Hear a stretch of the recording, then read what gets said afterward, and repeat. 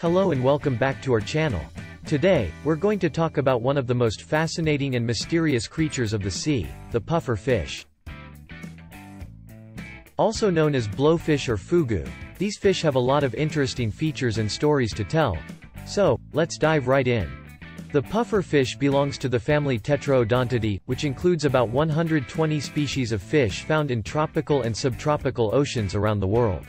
They are called puffer fish because of their ability to inflate their bodies when threatened, turning into a spiky ball that discourages predators from attacking them.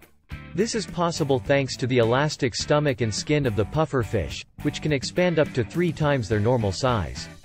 However, the puffer fish's defense mechanism is not foolproof. Some predators, like sharks and dolphins, are known to be immune to the puffer fish's toxins and can still attack and eat them.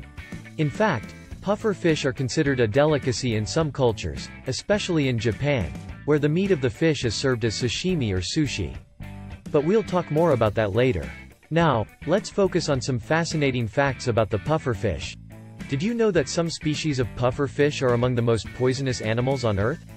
The toxin found in their organs, particularly the liver and the skin, is called tetrodotoxin, and it's more potent than cyanide. In fact, just one puffer fish can contain enough tetrodotoxin to kill 30 adult humans. However, the puffer fish's poison is also the source of its advantages.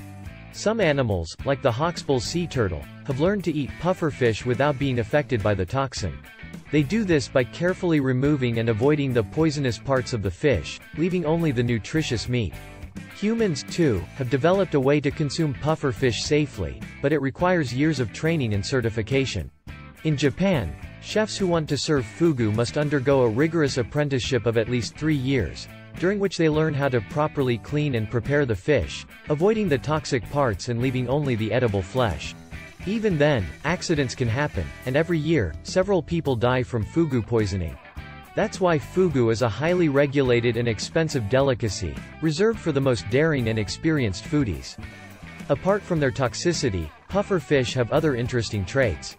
For example, some species are known to create elaborate sand structures on the seabed to attract mates.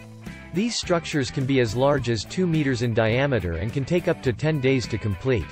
Another amazing fact about puffer fish is that they have 4 teeth fused together in a beak-like structure, which they use to crush the hard shells of crustaceans and mollusks.